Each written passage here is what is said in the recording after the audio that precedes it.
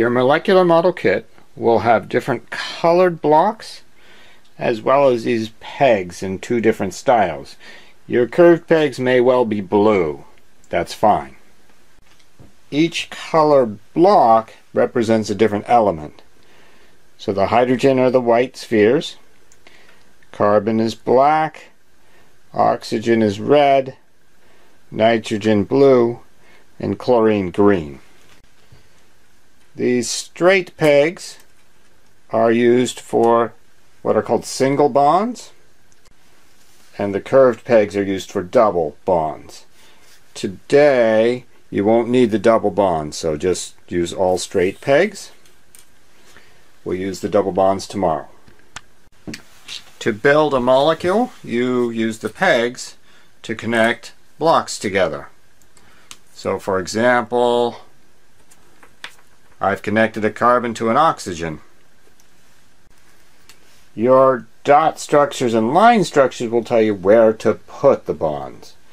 So I'll show you this example here. Here I need 4 atoms, 2 oxygens, 2 hydrogens, and the bonds are clearly shown. So I take a hydrogen and an oxygen and stick them together, and that's the HO part right there. Then I stick another oxygen on. You'll see very soon that I can't make the model look like the picture. The model is the truth, the real shape of the molecule. The flat picture on paper is not true, so trust your model. I need to make a bond now between this O and an H, between this O and an H. There we go. So this is a much more interesting structure than the flat square thing that I drew on paper. This is chemists love molecular models. They find that molecules have personalities. Some look like dogs and rockets and interesting things like that. So what you do in this last box is you draw what you see here. I see an H. I see a line to an O, and then a bent line to another O. It's not straight. And then I see another H.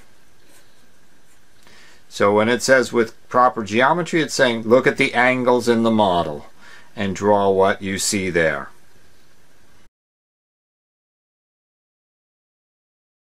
This is the structure of the NH3 molecule. It's ammonia, found in cleaning products in your home.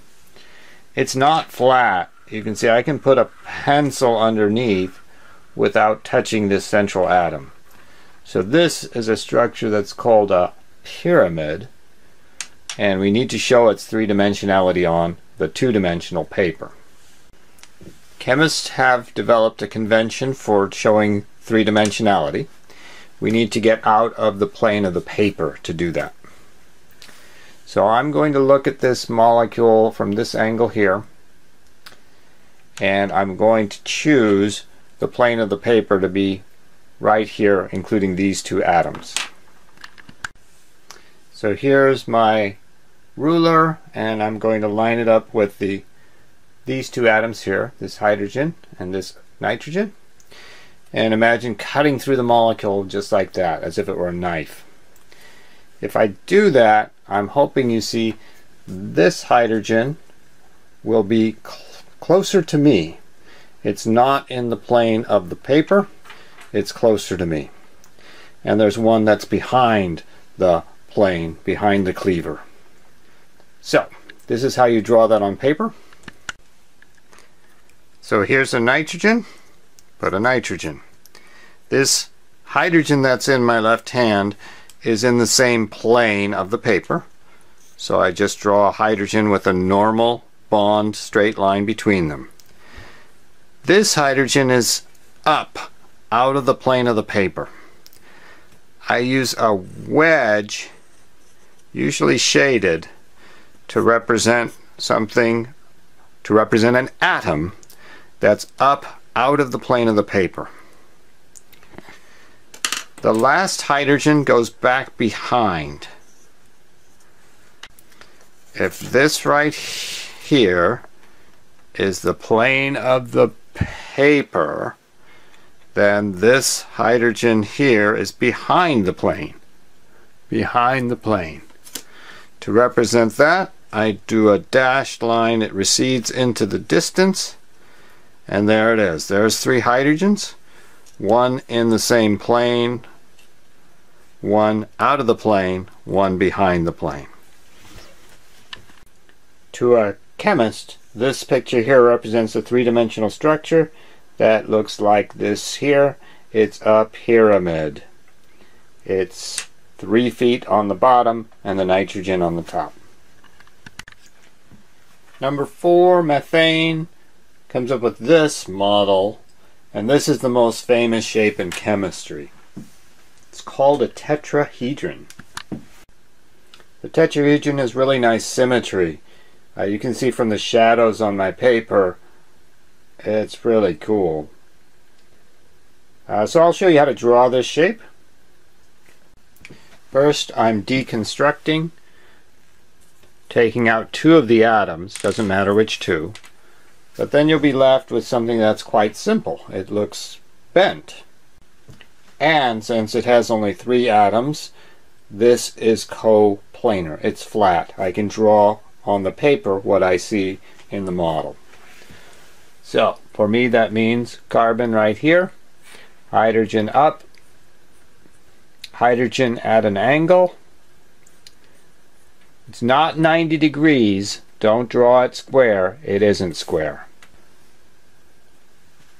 Match the angles in the model. Now here's a 3rd hydrogen. I'm hoping you see this is up out of the plane, and therefore I'll use the same technology I did before. A wedge will represent an atom up out of the plane. Where do I draw it? If you had an imaginary angle bisector, this atom is right on the line, or right on the plane, that bisects this angle, cuts it in half. So I go here, I cut this angle in half, here's my wedge, and here's a hydrogen. So that's 3 out of 4 of the hydrogens. The 4th hydrogen does go in the back. So if this is the plane of the paper, that hydrogen is behind the plane. So again, I use the dashed line to represent that hydrogen behind the plane. In reality, it's right behind the 1st hydrogen. It's right behind it. So I won't draw it so it's invisible, but I will draw it here so it's pretty close on the paper to this other hydrogen here. These 2 are on the paper close together because one's right behind the other. As you can see, the true picture looks nothing like this flat square thing here. The true picture is beautiful. Learn how to draw a tetrahedron. So now you should have enough skill to use various models to do the last 3, 5, 6, and 7. For this part, you're going to use your model kit to make a 3D model. Here's the kit key, and here's the key on the name of the geometry of the shape. You're going to insert a picture of the model that you built here, and then you're going to do a 3D representation of that model here. Same thing for the first part, delete the excess of things that you don't use. If you build a molecule where the pieces are not in the plane, you cannot lay them flat, you'll need to use these wedges and dashes. A wedge is this black wedge. It comes out towards you. The dash lines go back away from you. So you'll have to look at the molecule and determine what's going out and what's going back. After you've done your 3D drawing, please try and name some of the geometry that is in the drawing. You can only name geometry when there is a central atom with 2 or more bonds. So for instance, this oxygen has a bent shape. You can see it's the same as this. And this oxygen also has a bent shape. You're only going to do the shapes of the central atoms, not the side ones. So we're not going to call H and O linear. There needs to be, like in this drawing, at least 3 atoms to have a shape. So you'll just put that down below.